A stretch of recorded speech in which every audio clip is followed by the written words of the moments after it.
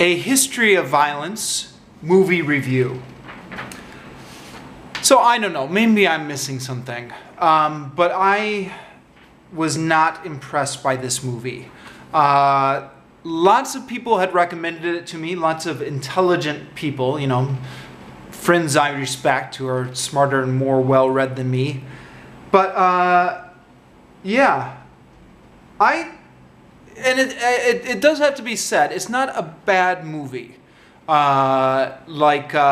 In terms of entertainment value or kind of how it's shot and stuff like that. If you're looking for something to watch, it's watchable. But it does border on being pretentious. And you can tell that right from the title. And I know this apparently is adapted from a comic book or something. I've not read the comic book. I don't know in depth the source material. But what is up with a name like A History of Violence? With a title like that, you're not expecting just a stupid action flick. You're expecting something with some sort of philosophical question that's going to make you think. And this movie doesn't do that. It's very cliche. It's got a cliche plot. The plot is there's a former fighter, and he's given up his fighting ways from the past, but then he's forced into a situation where he has to resume his violent ways in order to protect his family. This is not a new plot. I've seen this multiple times. I think this has been the plot of several Westerns. It's been in spy movies, comic books. I'm sure you've seen this before as well. The bad guys in this movie I didn't think they were realistic. They were just kind of over-the-top bad guys.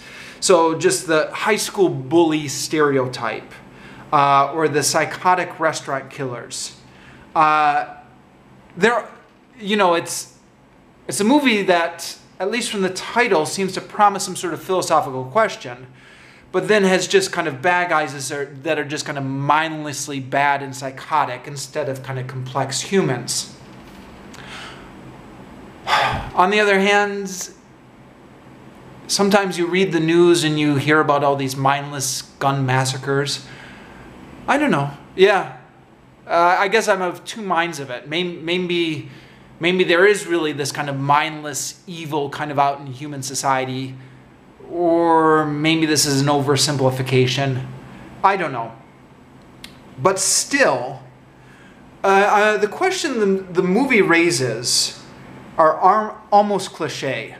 I remember, actually, this is not unique to me. I'm sure lots of people can remember having these discussions as a teenager. So, for example, when I was a teenager, I was in a church youth group. I grew up religious. And around about the time you're starting to form your own opinions or trying to form your own religious and political opinions, I was attracted to Christian pacifism because that seemed to me to be the message of the gospel, what Jesus was saying. I've since moved on to become an agnostic, but that's a separate story. At the time I was about 14, 15, 16, kind of attracted to Christian pacifism because there are definitely elements of the New Testament that clearly seem to indicate a pacifist outlook. Jesus saying, do not resist an evil person. If someone slaps you on one cheek, offer him the next one. And the youth group leader would say, yeah, okay, well, what if a murderer came in and was threatening your family and you had a gun? What would you do? And I mean, on the one hand, fair enough. It's a fair question. On the other hand, that's the first question anybody goes to. So for this movie to come in and present it like they're introducing like a new philosophical question seems to me like what are you talking about? This adds nothing to the debate. This is like the first step everybody already knows. I don't know, maybe I'm coming at this movie all wrong. almost all of my criticisms of this movie are based on the fact that the title sounds philosophical. Maybe if it had just been given a different title, like Straw Dogs, the remake, or a Night in the House, or something like that, then all of these objections would go out the window, and I would just be like, okay, it's an intense thriller or something like that. And I say that somewhat tongue-in-cheek, but actually, maybe that is. Maybe this is just like a thriller with kind of a pretentious-sounding title.